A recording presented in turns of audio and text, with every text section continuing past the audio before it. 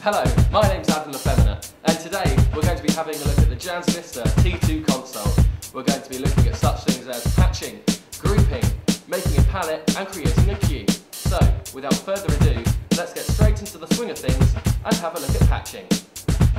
Patching is probably one of the most simple things you could do on the Jands Vista T2 console. Here we can see Universe 1, Universe 2, Universe 3 and Universe 4. We can also look in Table View, List View or DMX View.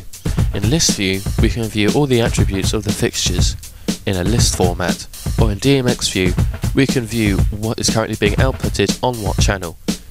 For this we can also strike, douse and reset. In this example we'll patch some fixtures to Universe 4. We will now search for our fixture. For this example we will use the standard Sharpie with the lamp set to on. We are going to patch 4 fixtures. We can also change the name of the fixture number, patch multiple fixtures, change the DMX universe, address, absolute spacing and the spacing of the fixture. After we have set our values, we just press patch. Also, if we require, we can also drag from the fixture type window onto the patch screen. Grouping is also one of the key features of the Jands Vista. To simply group, select your fixtures, right click in the Groups Multi-Quick Picker area and type in the name of your group. After that, press enter.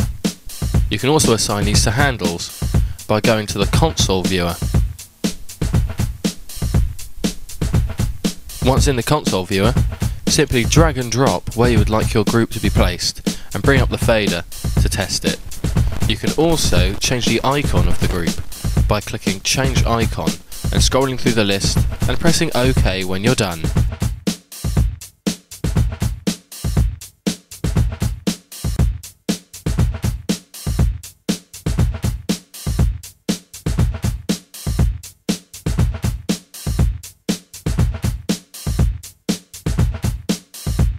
Creating a preset is another one of the console's great features. Today we're going to use some of the presets which I'd already created and make another one. As you can see, we selected Sharpie side and a colour. In the Quick Picker menu we can also select different kinds of presets like intensity, colour and position.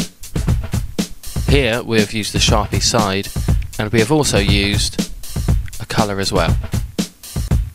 We will now change that to just a simple colour. Once we've done this, we can right click in the colour option and press create palette. It brings up all the fixtures that we have actually used. As you can see, the little blue 3 coloured icon is highlighted, which means all that will be recorded is the colour. Once that is done, it is available in the Quick Picker. Using the patched lights, preset and groups that we've made, we will now make a queue. Simply select the groups and bring up the intensity. Use the presets to select a position or a colour.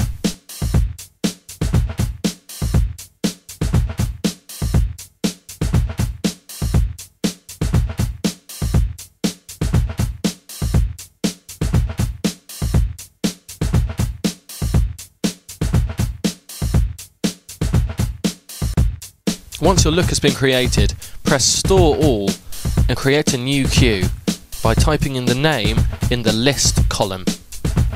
You can also change the ID of the queue. Afterwards, just press OK.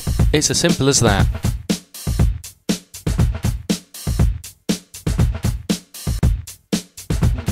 Anyway, that's my time up for today. I hope you've enjoyed the video and I'll see you very soon. See you later.